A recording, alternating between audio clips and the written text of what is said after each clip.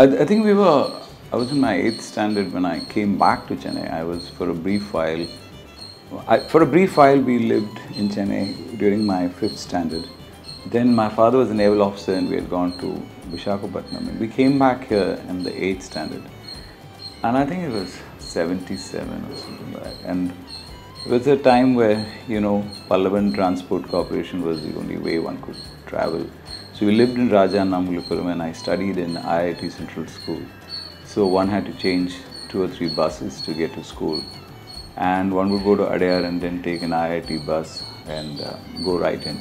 So for somebody, living in a city of Chennai and then traveling to a thing which looks like a mini forest inside IIT, and then after that, the highly academic environment in the school was like, it was really fantastic, seeing deer and things like that in your schoolyard.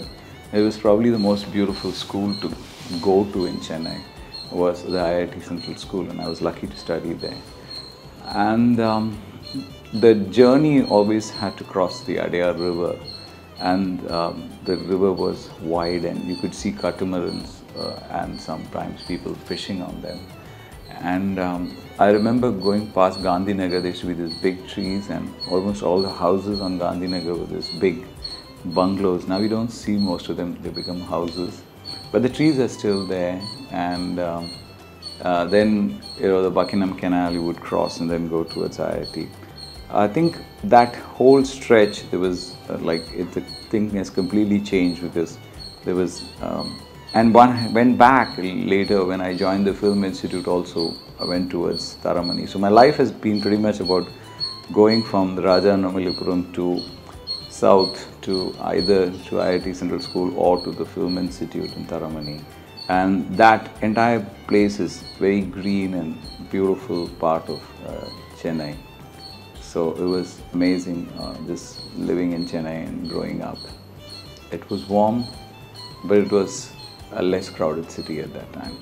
Yeah, I mean, many years back, I used to be in school fascinated by, there's a highly, everybody was trying to get into engineering and things like that. So, but in school I used to be a quizzer, and so while going for the Geological Survey of India quiz, we ended up studying about geology of Chennai. And then there was this story about how there was snow in Madras or something like that. So we couldn't believe it. It was so hot most of the time. How could ever that happen? And there was a story in volcano blowing up in Indonesia, and there was a massive cloud cover and the temperatures plummeted. So there's this story that ice was and snow was in Chennai. So it's I don't know how far it's true, but it sounds great because it was in the papers. I think it's in some paper mentioned. So, so there was always this dream that, will a volcano blow up somewhere and will it become cool in Chennai again? I mean, it's only a temporary phenomenon because it's about dust cutting off solar radiation for a certain period of time.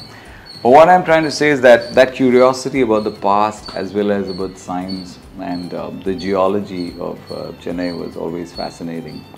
Many years later, when I was reading a book on Chennai, it was about, it's called The Great Arc. It's about the great triangulation arc that experiments which started out of Chennai, which is about mapping the sea level and then going across India in the process of the cartographic mapping of India. And the first triangulation was done between Elliot's Beach, the sea, and St. Thomas Mount and the racecourse Flagstaff. So to think that you could actually see St. Thomas Mount from Elliot's Beach was another thing which is like, wow, okay, is that possible?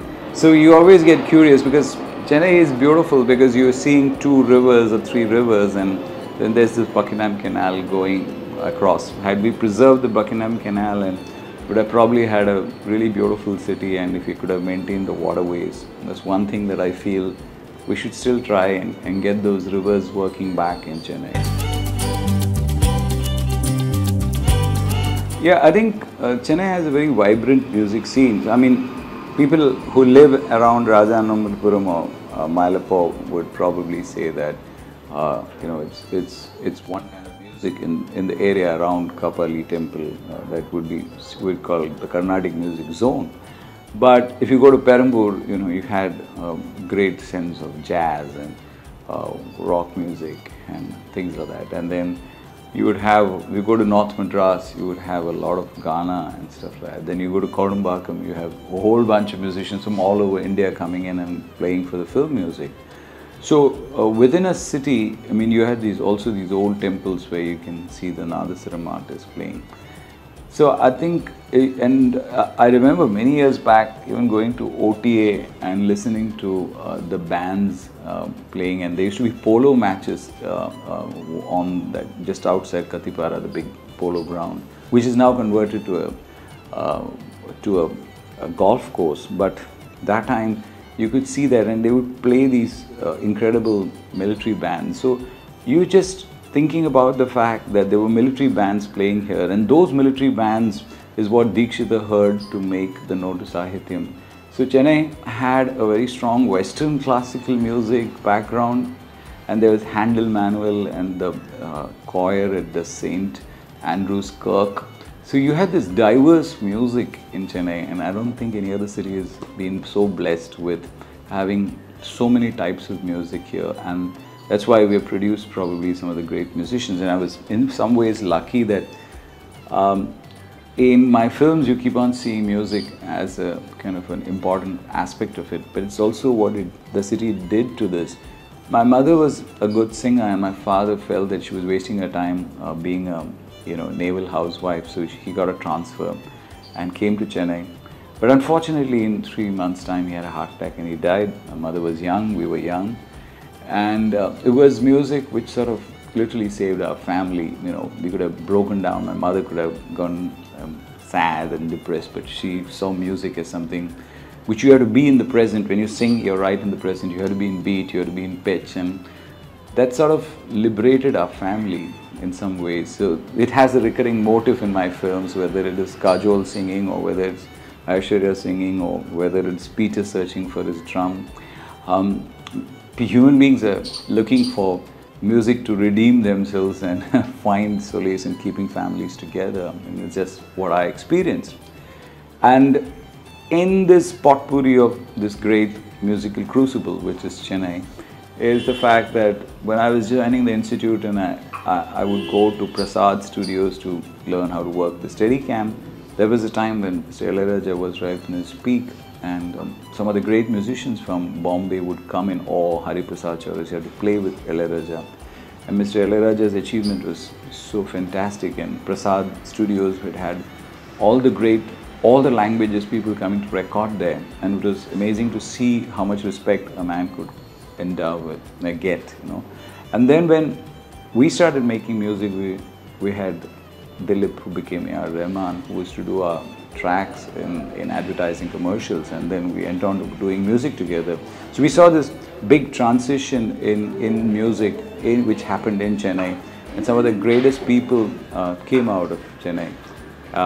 So music in Chennai is very much interlinked. In 1639, Francis Day and Andrew Cobbin or somebody creating this little city of trading. And 50 years before, they went and created Calcutta. It was a really long time back. And to think that the city was created even before Isaac Newton was born, it sort of tells you how it's like when the world was changing that the city was created. So I think it's incredible feeling that the city is not really a medieval city, but a city created for trading, but has become a city where people come to study, they respect, and the kind of people come here for medical treatment from all over the world. It's the leather capital, it's also the software kind of center. But what really differentiates Chennai or Madras is, of course, the rivers are there, it's flat, it's got the cleanest beach, but it's also the people. No other place would the whole stadium stand up and clap for Pakistan like we do, because we love our cricket, we love it, and we will appreciate a good game even if we lose it, and we'll be civilized enough. So Chennai, the civilized city, I love it, and I'm really proud to be here. And happy birthday, Chennai. I'm Rajiv Menon, made of Chennai.